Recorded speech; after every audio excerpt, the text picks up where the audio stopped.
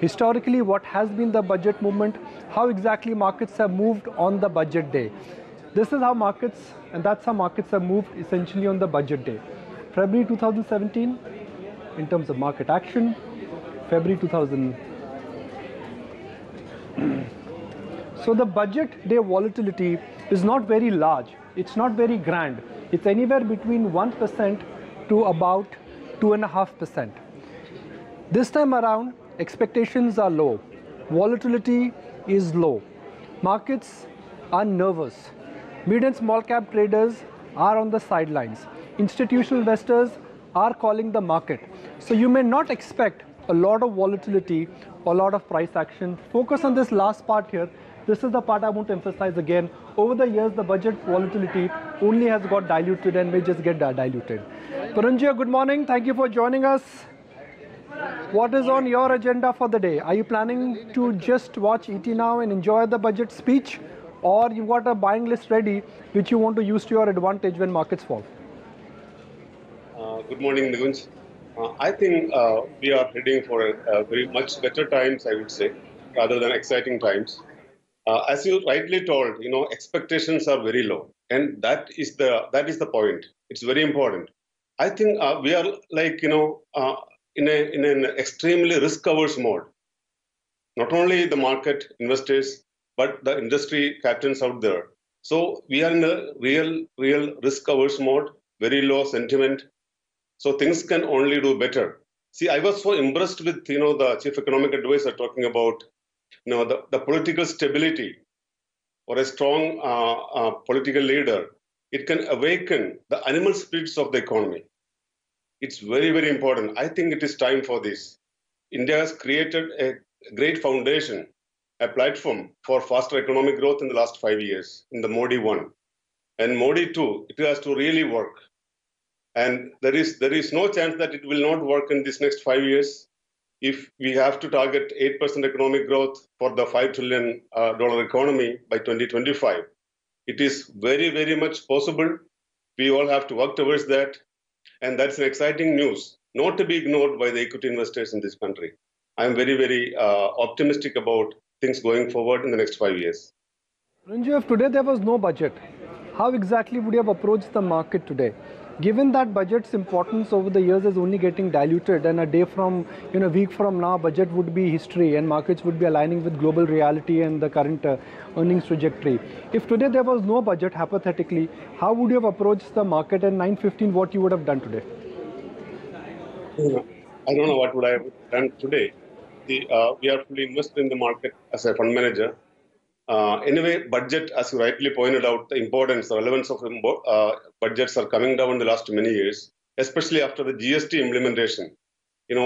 Things are happening outside the budget for the last many years, and it will be more so going forward. So the big picture focus, as it now has taken it up in the last many years ago, and we have been following it up. So investors should be always looking at the big picture. But the kind of collateral damage happened in the markets to an average investor in the country in the last couple of years, especially in the last 5 quarters, I would say. It was very painful. I'm also one of the victims of that, a huge meltdown and beyond imagination in the mid and small cap segment, in the broader market, I would say. Even though Sensex and Nifty is staying at near to all-time high, there is a huge pain, a collateral pain of the kind of cleaning up happening in the economy, in the banking system, in the financial markets. So we are going through that pain, but it is all for the good of the future. So that's why I'm very confident. India is going to achieve that $5 trillion economy mark by growing at 8% or more going forward. We have the potential. But the only thing we are lacking confidence now, the sentiment is very low.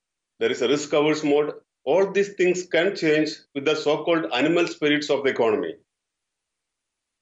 Right. Let's also bring on board Sandeep Sabarwal. Sandeep, that's, I think, the state with everyone when they analyze their portfolio as to where some of the large part of the mid and small caps have gone in the last year and a half. What can the budget possibly do to revive and bring the animal spirits back into markets? I think a lot of things are already in place, because if you look at where the government bond yields are, they are at multi-year lows. If you look at inflation, that's very much controlled. If you look at the banking system, that's more or less addressed. I think a lot of the issues have been addressed on the ground.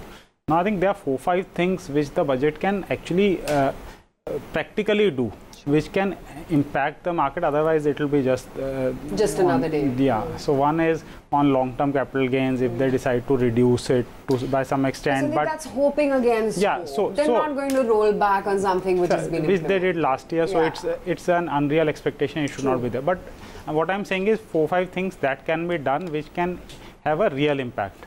Second is set a trend for how the corporate tax rates will reduce to 25%. Let's say cut 1% this year, 1% cut every year over the next 5 years, cut some individual tax rates, reduce the MAT.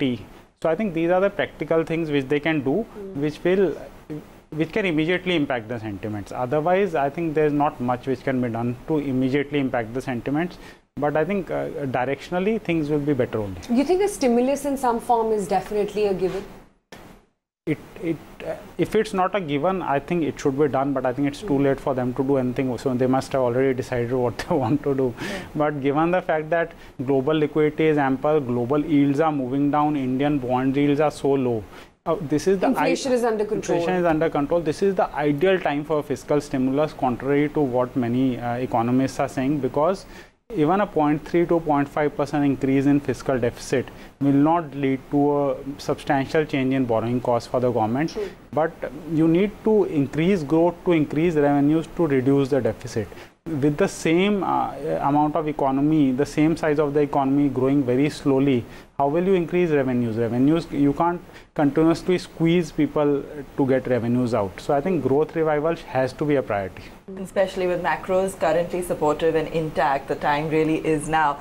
Porinju, given that we're expecting boosts when it comes to the farm sector, housing, some of these pockets, and you are tracking keenly the broader markets, would any particular names or would a focus there be on some of those sectors on the back of potential stimulus coming in?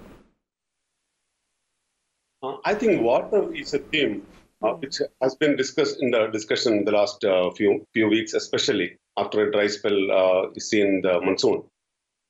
So there are some companies operating in the water segment. Now, one company, which I don't know whether I should talk individual companies, which is known with my name, is Veliyath.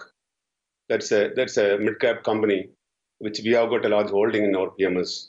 But the prices are down. It used to be at 500 rupees, came down to some 260, now some 320, 30, whatever. So I'm not asking anybody to go and buy it. But this is one company. It's like there is no other company competing with them right now. It's like in a monopolistic situation. Even though Atlantic has a division for the water solutions, I think they are lacking technology in that respect. Here, Vabag has got a global technology and reference. So they are strongly placed with a very large, over 10,000 crores kind of order book. I think India has to, I don't know whether there will be clear budget provisions, but the already government is doing outside the budget many things towards water conservation, etc. But water conservation alone will not help. We need to go beyond that. You cannot even fully depend on rainwater also. So the water desalination and reuse of water, reuse or recycling of water is now being made mandatory in many of the industry segments like power, etc. So I think that's one segment India has to go a long way in desalination or the wastewater treatment, drinking water treatment, the water solutions. So there are many such themes which need not be fully connected with the budget. But when budget comes every time, the rural economy, agri-economy, housing, all these names come up. But it is still very relevant. Government is focusing on the housing and the agri and rural segment, the social sectors. So I think there are companies a company like Godrej Agrovet. There are many companies which are focused in the agri and rural economy. There is a DCM Sriram Industries. There are DCM Sriram Limited. There are many such companies, but all these are in the mid-cap and they are totally ignored.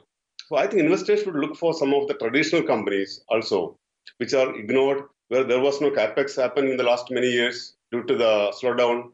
So again, we are heading for another capex cycle after 10 years of stagnation.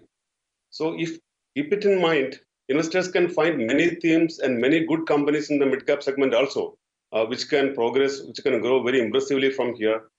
So Mahindra Life is one company. It's in the, I think they're talking much about the low-cost housing. The stock is also at very much near the one-year low or multi-year lows. I have no interest in the Mahindra Life space. We have a holding in Godrej Agrawat in the PMS. I'm just telling some themes and some companies, but there are many. I find there are scores of good companies in the mid cap and large small caps, where investors can bet on at this point of time with a 5 to 10 years in perspective. Okay, Porinju, thanks for giving our viewers those ideas. But stay put with us. We've got the best of minds in the industry analyze the budget here with us. Porinju just talked about and emphasized more on that water theme, exactly what you guys, Nikunj, along with Nilesh, were talking about. And Porinju gave us some of the interesting ideas as well. He said Godrej Agrovet. He also talked about Viatech Vabag being one such stock which could look interesting, considering that we've seen the kind of water scarcity prevalent in some of the southern parts of the country and how serious the government is for tackling this water scarcity. But aside of that, Porinju, tell me, what's the farmer you expecting? How do you think the government is going to finally prop up this rural distress that the economy has been marred with? I feel, as Nikunj was talking earlier, I think no bad news is good news in this budget. And there is no big expectations. The sentiment is low. But investors are forgetting very certain important things in such a, down market sentiment. Today, India's market cap to the GDP as a percentage is around 80-85%. Whereas some investors are comparing today's situation before the fall in 2008. I think just before the fall in the market crash in 2008, India had a market cap of around 140% to the GDP. So that way, I think I feel we have a very low base, and things are really looking up. But if somebody really wants to turn negative and pessimistic, there are enough reasons for that. They can go on talking about many problems happening today. And most of these negatives and problems and the pain, what we are going through, it is temporary in nature. As we earlier discussed, India as an economy, we have pressed the reset button of the political economy, and we are going through the collateral pain of that. All the problems, the dirts and the frauds, everything is coming out in the corporate world in many segments. So a cleaning up process is going on. And India has implemented some wonderful, reforms, very, very major historic economic reforms, as all of us know, the GST or the IBC, all those kind of things are very, very important, and they are going to yield results going forward. So I think it doesn't make any sense to be bearish or being low at this point of time, because we are talking about doubling of our GDP in the next 5-6 years' time. And we have the potential, as I told earlier, we have really potential to grow at 8% and sustain that for a few years. That will make things very comfortable. And see, we have grown in the last 5 years. We have grown well in spite of all those problems. And we have grown in a low interest environment, low inflation environment. And we have grown adhering to the fiscal discipline. That is more important. That is why the last 5-year growth is very impressive when you consider the background of the growth. And I'm very optimistic about the markets, not because I'm always optimistic, but I think even going by the rationality and the logic, I think market is poised for a positive surprise to investing community.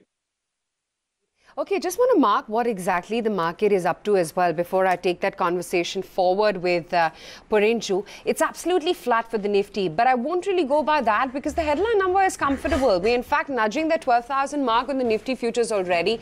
You're sitting at a level of about 11,993. The breadth, you could say, with a slim margin albeit, but is favouring the advances. That's the 18 Agreed Fair Index. It's pretty much split in the middle. Having said that, it's been a marked improvement from fear just about 3 days back, and now we're at a reading of about 53, so not bad at all. Very quickly, what's actually holding up within the broader markets? GMR Infra 3% higher. ICS EPRU is doing very well, about a 2.5% bump up on the futures. Indiabulls Housing, Reliance Capital, the beaten down names, they've been propping up as well. You've got an ACC also which is holding up by about 1.6%. Look at what Marico is doing. We've been talking about consumption boost, rural distress. Perhaps this is one name which captures both ends of the curve, and Marico is holding up 0.7%. If we can bring up the intraday chart, you'll get a better sense of how the movement on Marico has been quite steady, holding up quite nicely, and the volumes as well are not all that bad. On the flip side though, oil and gas is taking a beating.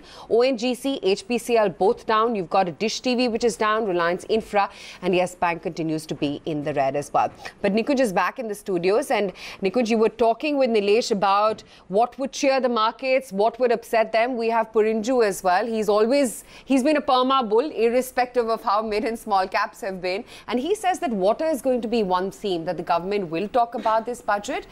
He's liked VA Tech, Vabag. He's talked about Godrej Agrovet as to how he thinks those are stocks that one can look at. My only fear with theme-based investing has been, Aisha, if you take the clock back 5 years ago, we had a couple of grand slogans: Made in India, Defense, Swachh Bharat. That ground activity on Swachh Bharat has happened. Ground activity on Jan Dhan accounts have happened. Has that translated into a windfall gain for any of the so-called housing companies or PSU banks? Maybe not. So the attempt here really could be to fix the water problems in India. But how do you benefit from a market standpoint? I really don't know. Cess? No, that's cess. That means market. What is cess? Maybe a Pani cess is coming what I keep soon. on Nilesh, do you think that's going to happen? No. My submission has been that we are one of the highest tax country in the world. If you look at corporate India, on a 100 rupee profit, they pay about 35% by way of taxes and cess. That leaves them with 65 rupees. Then they declare dividend. Another 20% goes by way of dividend distribution tax and cess. So out of 65, 20% gone, that's 13 rupees gone. Effectively, you are left with 52 rupees. And if you earn dividend as an individual above 10 lakh rupee, you pay another 11% tax. So out of 100 rupee earned, the promoter, the entrepreneur, has about 45 or 47 rupees by way of reinvestment possible. And then we are saying that why is private investment not picking up? I think time has come where we further reduce our taxes, improve our tax collection, and focus on raising non-tax revenue. That should be the theme for the budget. But so you think the promised corporate tax cut may actually eventually come out this budget? It has to come at some point of time now, whether it's this budget, next budget. People want a roadmap and adherence to that roadmap rather than immediate delivery. Everyone realizes the compulsion within which India's fiscal situation is. But if we create a roadmap and adhere to it, I think that's more than sufficient. You know, minutes from now, we'll also get you what are the khabar we are picking up. The budget khabar. The budget khabar, what we've picked up, and Ajay and Nantara, they've been telling us from the morning, I want to revisit the budget khabar. Nilesh, one big achievement of the India one has been that they've managed to keep inflation low. We can pray to gods and we can thank oil for that, or Donald Trump's tweets. But inflation is something which is manageable. When you plan the next 5 years, or when you plan the last 5 years, you are accounting, you were conscious of a 5-6% inflation. Now inflation hopefully could remain below 3.5 to 4%. How will that change the next 5-year policy dynamics? Because that is one big assumption which has changed now between India 1 and India 2. Undoubtedly, this is the biggest achievement for India government, where from double-digit inflation we have come to single-digit inflation, and slowly it is percolating into inflationary expectation. There was a time when a 10% salary increase was considered normal, and today with inflation coming down, those numbers will start falling towards maybe 4-5%. So effectively we are bringing down inflationary expectations. This will open up room on the monetary side where rates can be cut further. This will make our manufacturers competitive. Today, when a small and medium entrepreneur competes with someone in, let's say, Thailand, Thailand's corporate borrowing rate will be 3-4%. In India, it is 13-14%. That 10% interest burden kills us. So effectively, we will see inflation coming down, creating monetary space with which we will be able to become more competitive with the rest of the world. In India, if you look at the basic aspects, which is your land cost, interest cost, labor cost, manufacturing cost, they are one of the highest in the world, and exports are suffering. So I guess, whereas we get excited about what will happen to markets today, tomorrow, what will happen to the Nifty, how markets have moved historically, and what will happen to markets when they'll open on Monday morning. This is like, for me, I feel this, given the political mandate they have, it's like now or never. You can do so much if you really want to do on the disinvestment front, on fixing some permanent problems. You have to have path-breaking reforms. And if you're able to do those path-breaking reforms, then we can even think of achieving $5 trillion. Otherwise, this would be a vision, and it will end up just becoming a vision document, which 10 years from now will remain like a vision statement, which has been, it will end up just becoming a vision statement. That's my view. Nilesh, on that point, if you would want to just put your phone on silent perhaps. But you were talking about earlier in our pre-budget discussions that it's not just about fiscal deficit, managing, being prudent, about stimulus. It's also as to how the government can try and give that leg up to increasing productivity. Why don't you tell our viewers about how reforms like GST would only aid that move forward? So we were with truck drivers between, one part of Maharashtra on the eastern side to the western side.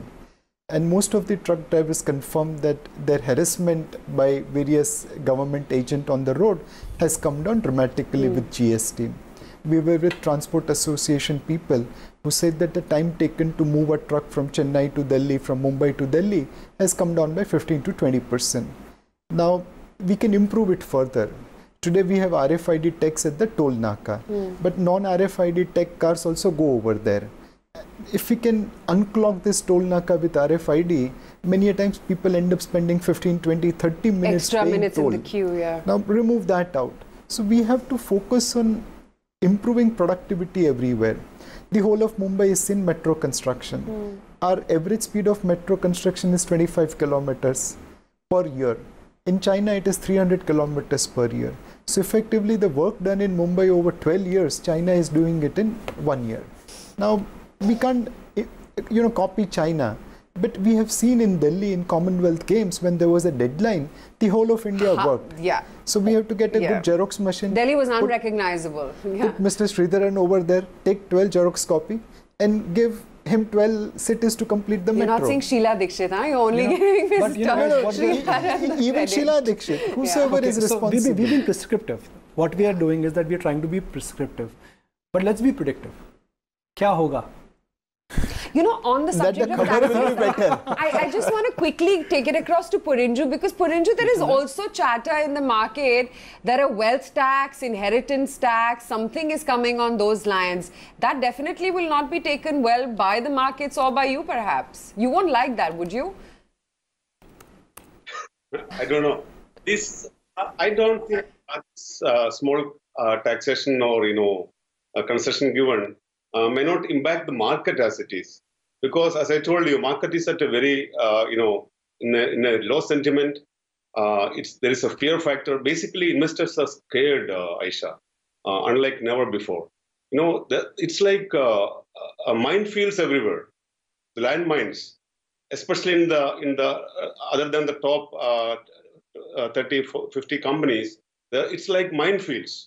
We don't know which company, when are things coming out about a default, auditor not signing, there are so many of problems and the corporate governance issues across the board. Many of the earlier problems are coming out now, and we have gone through that pain.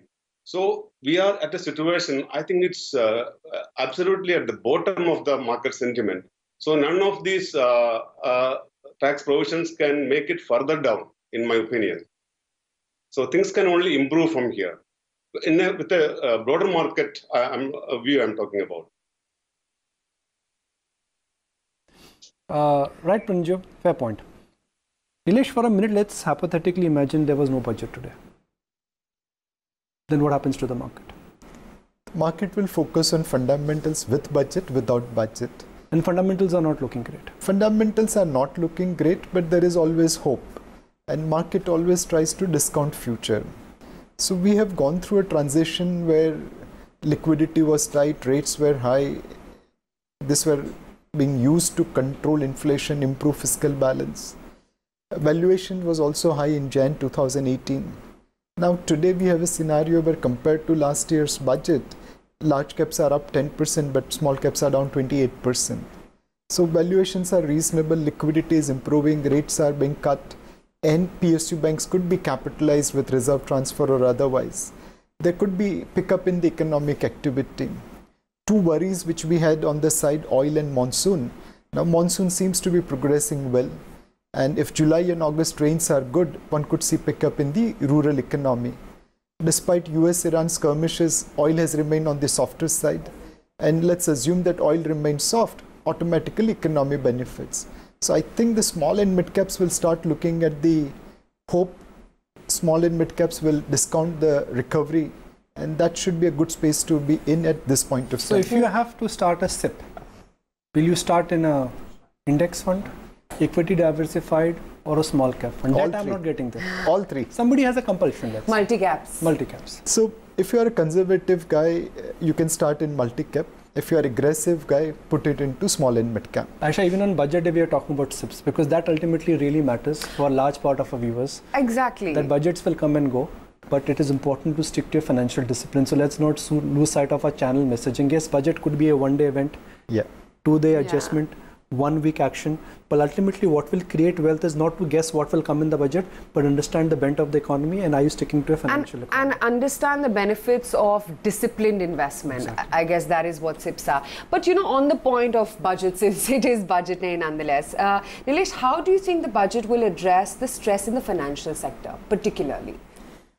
So the stress in the financial sector, when we talk about, there are different aspects to it.